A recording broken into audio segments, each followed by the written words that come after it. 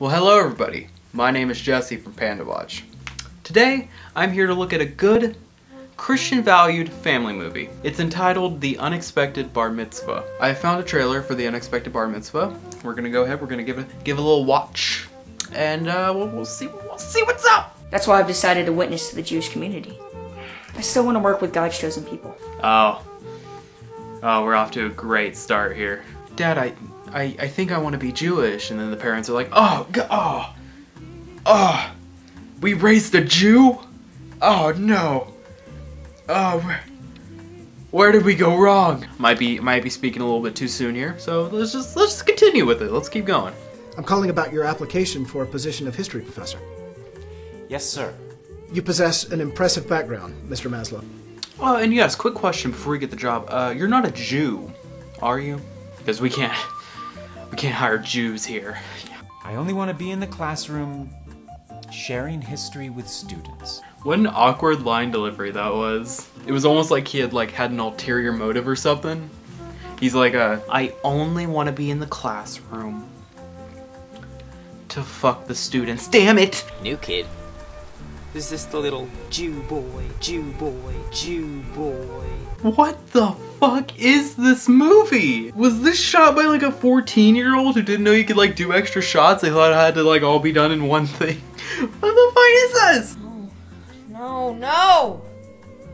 You know, I can relate to that. Yeah, so, sex dreams were a problem for me too at that age, and I can totally. I didn't usually scream during them, but you know, I mean, hey, we're all different. Yeah, I feel like maybe I'm kind of preemptively judging this, you know, a little bit. I'm not really giving it a fair chance. So, you know, let's just no unfair judgments from here on out. All right. Dad, I'm not joking. I'm serious as a heart attack. And that's about what I'm gonna have.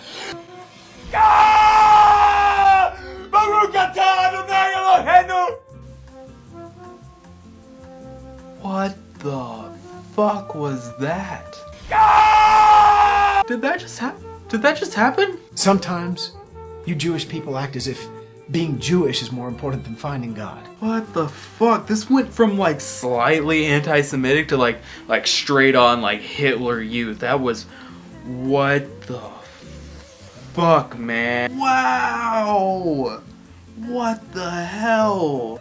I think it's time for you to leave. Okay, that delivery was really funny.